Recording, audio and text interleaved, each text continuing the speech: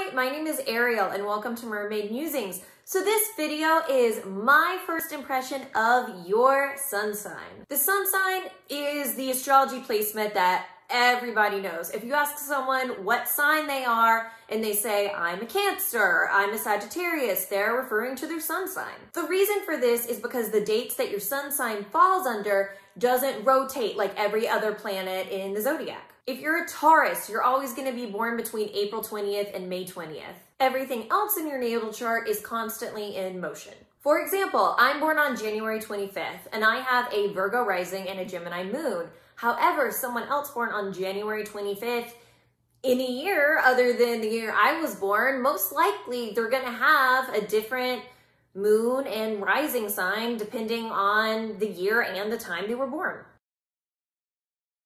Now, what is the sun specifically? It's ego, it's self-confidence, it's self-love, it's what you need to embody in your own life to feel your best and your brightest. That's why the dates don't change, because it's stability within ourselves. The sun wants you to have an unshakable sense of self-confidence. For a lot of people, you really don't start to see them come into their sun sign until they're in their 20s, because that's when most people really start to develop their self-confidence and their sense of self. So I'm now going to give you my first impression of your sun sign, and then I'm also going to do different videos for each sun sign individually.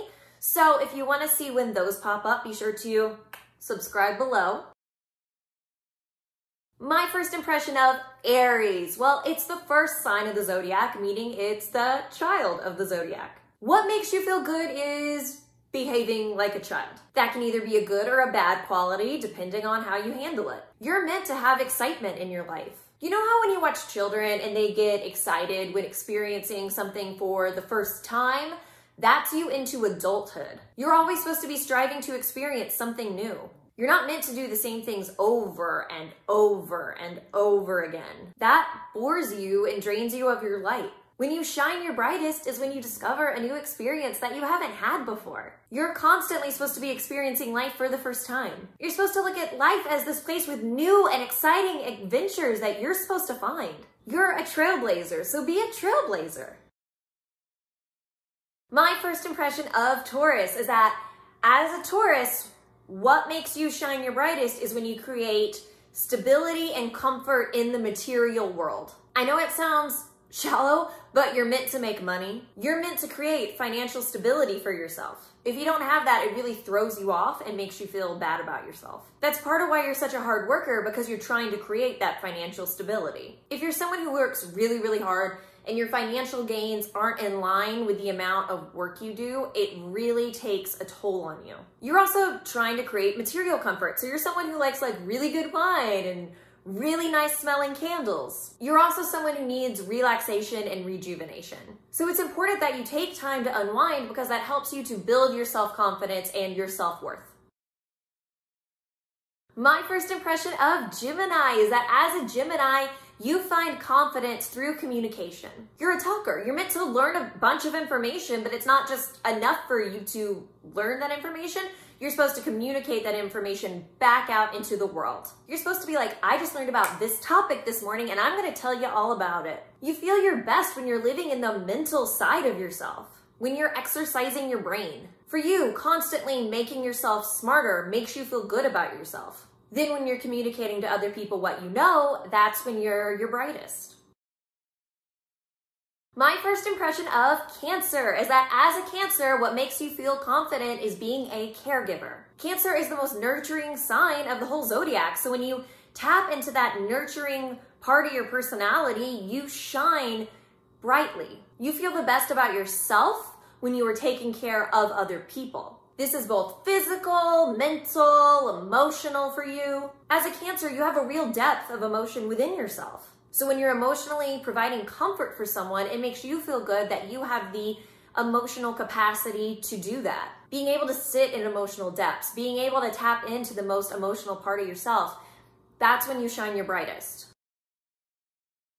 My first impression of Leo is that Leo is ruled by the sun, so you love having your sun in Leo. When you are your most self-confident, when you like yourself the most, is when you are just being yourself. You're meant to be an entertainer. You're meant to grab the spotlight and shine it on yourself. You don't run away from self-confidence and self-love. You embrace it.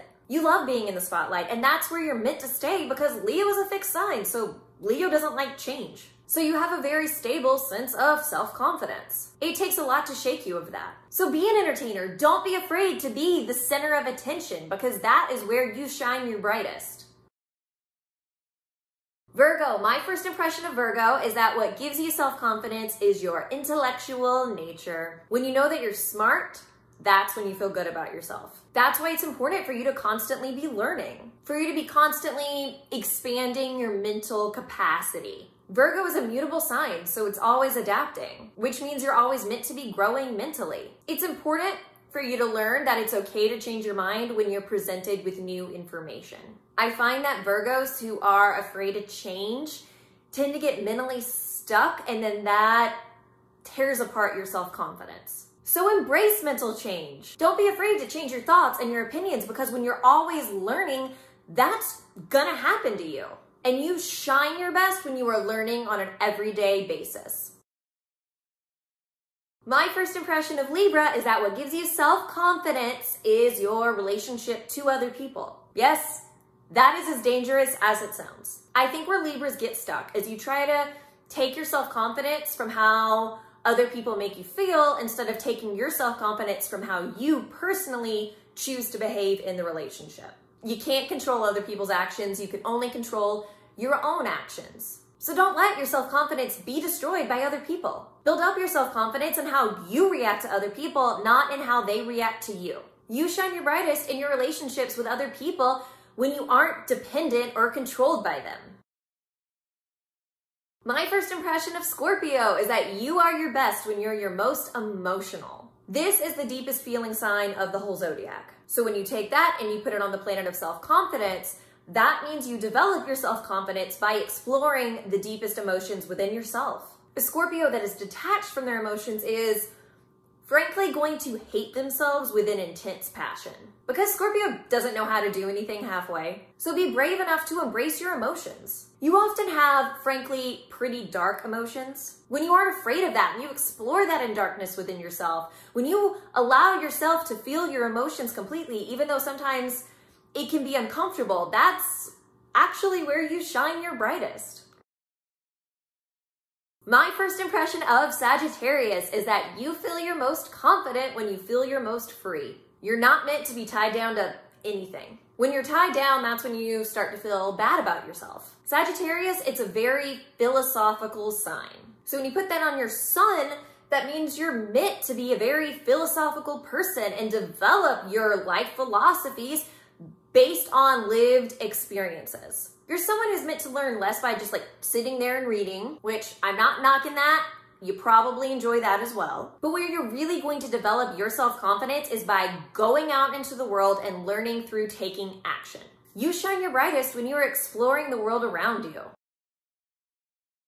My first impression of Capricorn is that you are your most self-confident when you are working to achieve a goal. Capricorn is always meant to be climbing some mountain. So that's what makes you feel good about yourself when you are facing an obstacle and you do not stop until you overcome it.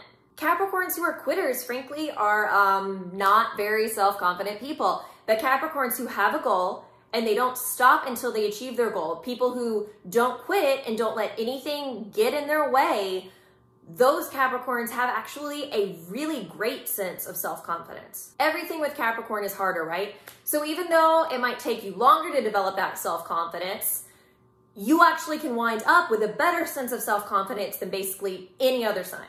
You shine your brightest when you are working to achieve a goal, usually more than when you have actually achieved it. That's why it's important for you to set big goals for yourself, so that once you've climbed that mountain, you can immediately begin climbing another one. My first impression of Aquarius is that you shine your brightest when you are a humanitarian. Aquarius is the humanitarian of the zodiac, so when that's combined with your sun, that's what you have to do in order to feel good about yourself. You need to help people, not in a Cancer way where you get bogged down by emotions, but in a logical way. That's why you're so good at helping people in group settings. You're meant to take action to do what's best for everybody instead of focusing on one individual person.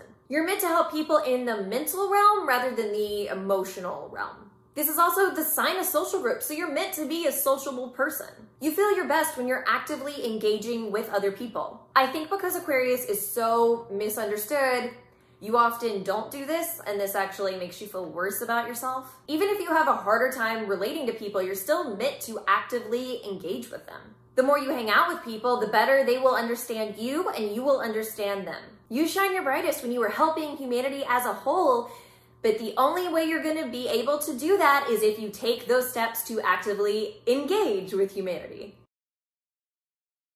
My first impression of Pisces is that you feel your most self-confident when you are actively engaging with your constantly changing emotions. You're not meant to feel a certain way for a long period of time. Those emotions are meant to dissolve and turn into something else entirely. You feel your best when you allow yourself to be adaptable. You develop self-confidence by allowing yourself to change and grow as a person. For you, being stagnant will kill you.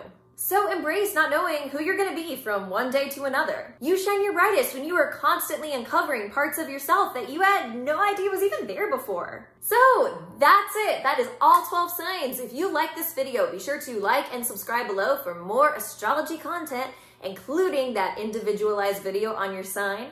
Thank you so much for watching this, and I hope you have a wonderful rest of your day. Bye!